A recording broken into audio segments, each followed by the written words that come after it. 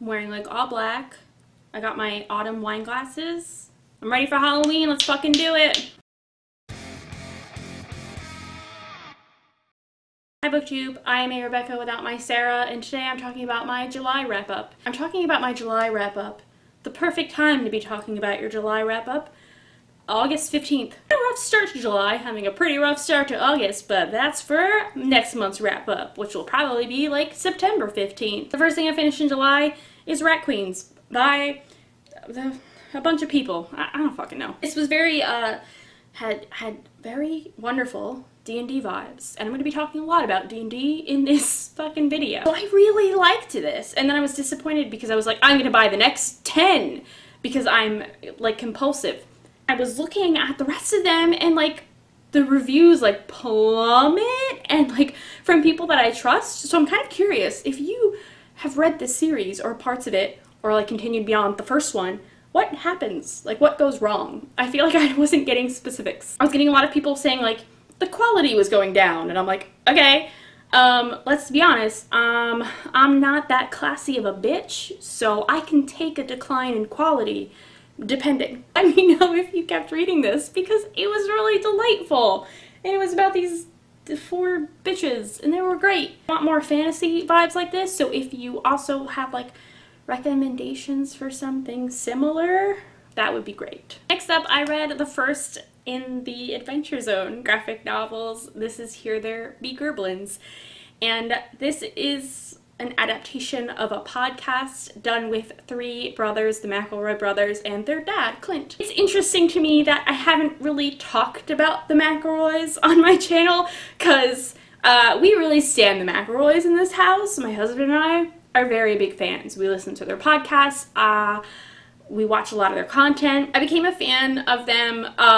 2 of the brothers, Griffin and Justin, do a series on YouTube called Monster Factory, and it's one of like my favorite things ever in the world. I rewatch them constantly, and I think it's because it gives me vibes of like hanging out with my friends and just like goofing around playing video games and just being ridiculous, and I miss those times a little bit.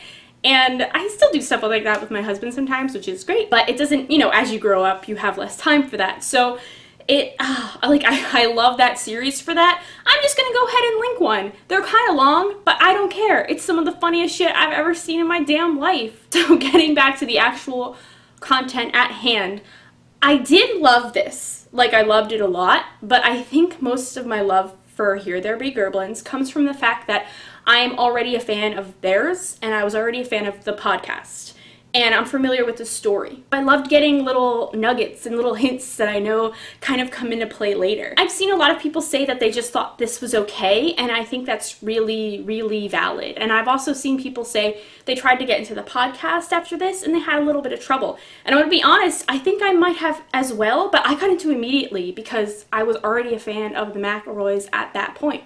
So whether or not I can say this is objectively good, that's hard to say. Is it like you have to listen to a podcast and then also listen to these other podcasts to really like it? That seems silly.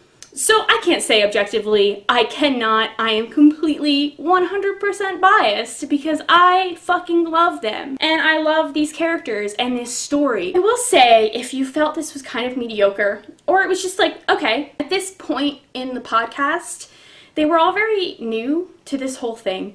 They didn't know how big it was going to get. They didn't know it was going to be a graphic novel. I feel like Griffin stuck to very classic D&D things, which is great to do when you're a new DM. And just in general, classic D&D stuff is great when you're DMing. It's really fun. There's rescue missions in this. There's some goblins. It's not that deep, the story, in this one. It's kind of very surface level. And that's fine, and that's great. And if you're thinking about starting a D&D campaign, because it's getting like this huge resurgence, and please fucking do, and please message me if you're not sure. Just I will push you into it. I've started DMing and I love it, and I've been told I'm good by a biased member of my party, so. But what I wanted to say is that this story gets fucking deep. Like really, really deep. I'm almost done. I actually haven't finished the podcast yet. I'm bad at finishing things. Gotta get a little too emotional. And I was listening to it today and I was like, like tearing up at the fucking grocery store listening to this podcast because it just comes so full circle. All of the arcs get way more interesting. They get a little bit more complex. And even the next one gets a little bit more complex. I also read the second one this month. This was Murder on the Rockport Limited last month, July, because it's August 15th. This is like a murder mystery on a train, but also Dungeons and Dragons. I think so much of what it is, it's a mix of like two things that are very important to me right now. And one of them is Dungeons and Dragons, which sounds very silly, but the world is kind of shitty, and a lot of things in it can get really shitty, and I'm part of 2 campaigns, and a couple times a month I can sit down and just fucking be someone else, and it's really phenomenal.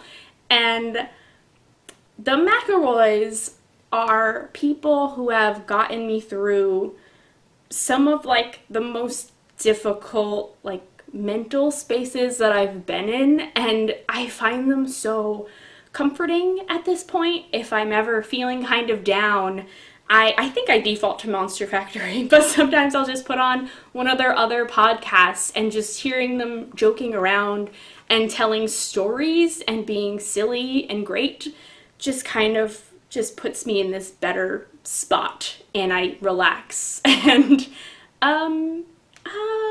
this is too deep for me. I'm not drunk enough for this. Listen, I like to pretend that I don't have emotions, okay? I'm just one of those people, but I'm very emotional. I just don't want to talk about it. So yeah, if you were thinking about continuing with the Adventure Zone and you were feeling kind of iffy, start the podcast, keep going through the podcast, listen to like 10 episodes. I know that's a lot. I know I'm really asking you for a lot, but if you like Dungeons and Dragons, fuck, it's really delightful.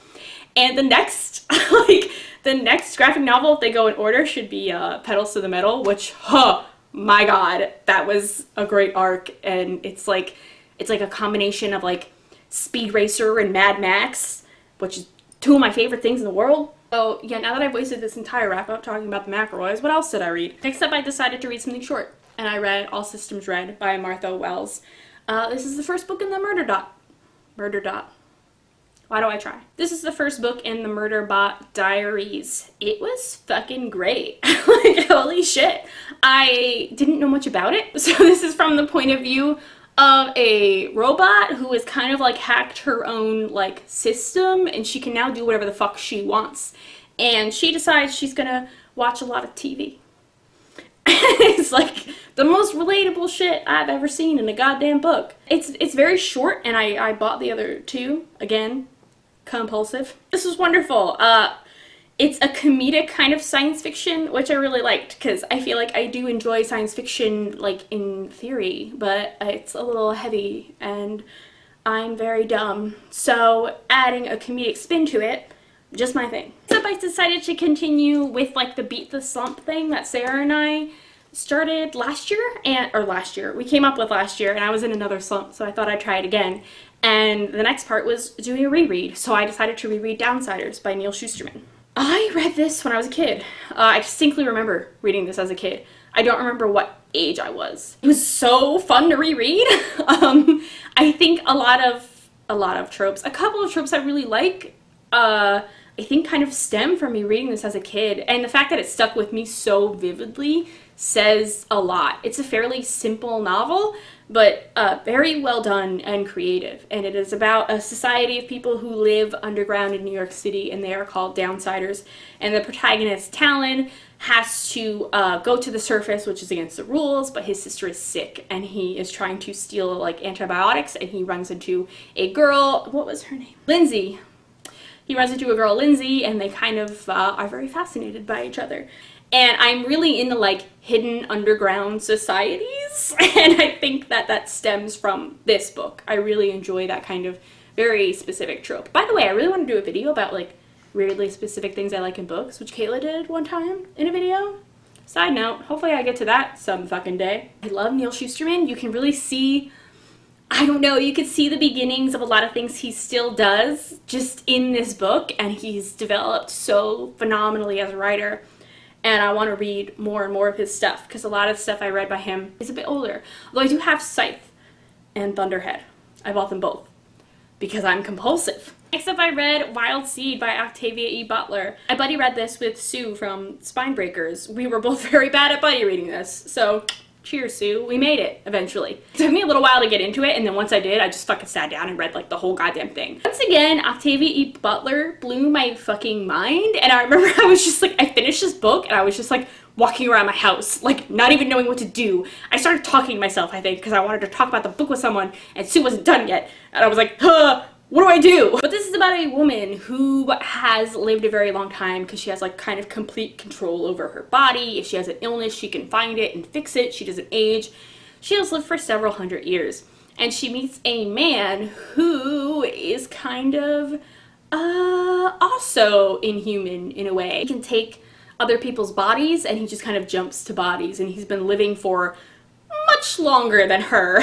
And he is sort of like farming people with magical powers and trying to create like superhuman shit. Octavia E. Butler does the like morally gray things so well, and this gave me very strong Lilith Brood vibes in just that no one was completely right or completely wrong in what they were doing, and it'll hurt you, but it's so good and interesting, and fuck.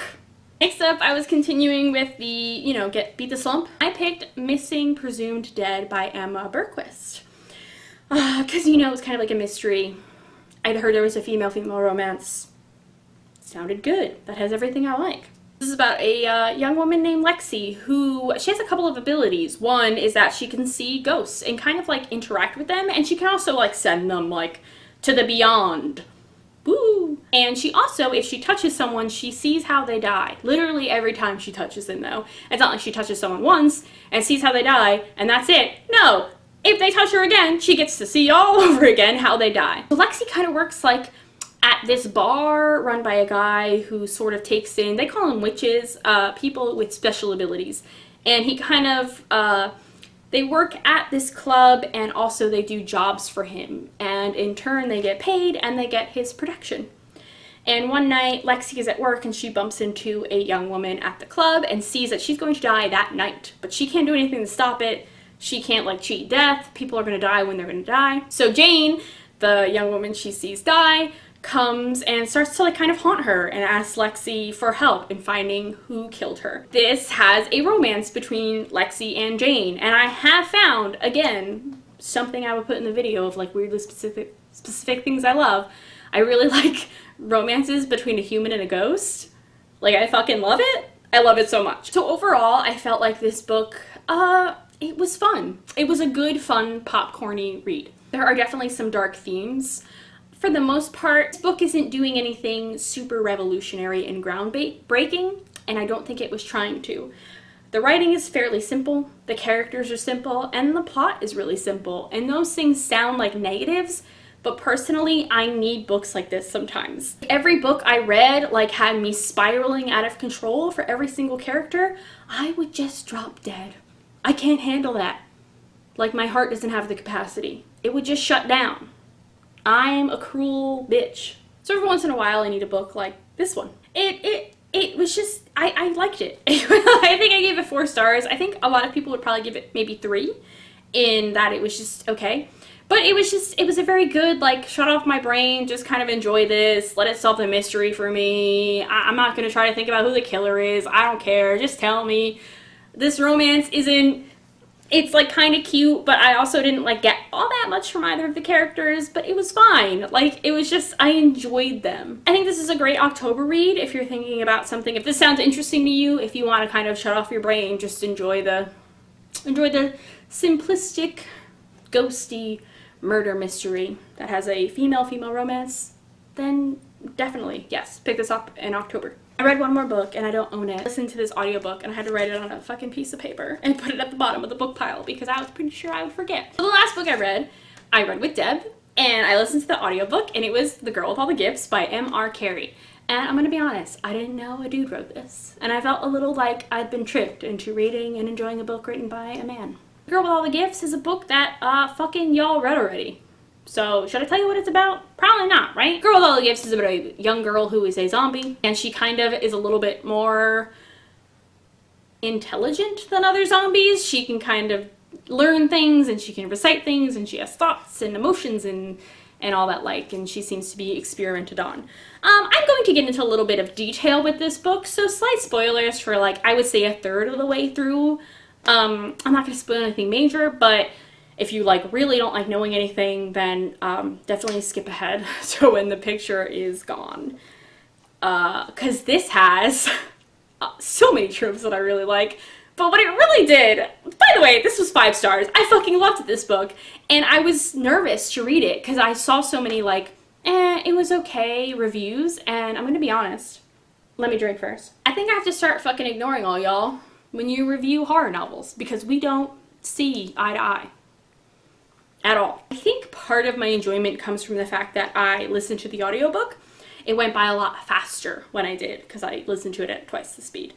Although at first I had to slow down a little bit because she was very British and I needed like a minute. But this book went from ooh, okay, so it starts in like this kind of creepy like prison school area, and then it goes on to traveling, and I love traveling in books, and Deb made fun of me for this because I pointed out every goddamn time we read a book that has traveling. I love it. And not only had traveling though, it had traveling in a post-apocalyptic setting with an unlikely group of travelers. I fucking love that shit. This is another one that really tested you with morally gray characters. Again, most people weren't completely right or completely wrong. So anyway, yeah, I liked The Girl with All the Gifts. I've been thinking about doing a video, by the way. Let's lounge. Let's talk about life. How are you? How is everybody? I'm really lounging. Let's get down here. Let's get low. I'm thinking about doing a video where like I find kind of horror novels that I think sound interesting to me and then looking up the reviews, and if the reviews are kind of shitty, like reading it anyway and then kind of seeing how that goes. Does that sound interesting? I don't know if that's interesting because I have found that like I have very differing views on horror novels. Like if someone reviews a book and they're like, ooh, 1 star, this is the weirdest thing I've ever read. I'm like, what? What is it? What was it? Let me write it down. Sign me up. That shit sounds great. Weirdest thing you've ever read. I want to read it. It probably isn't that weird. Y'all have low standards for weird. That's all I'm saying. I wish it were October. Partly because I love Halloween and autumn, and also I think I'm quitting my job in October. So I'll have more time to do things. Whether or not I'll actually do them, that remains to be seen.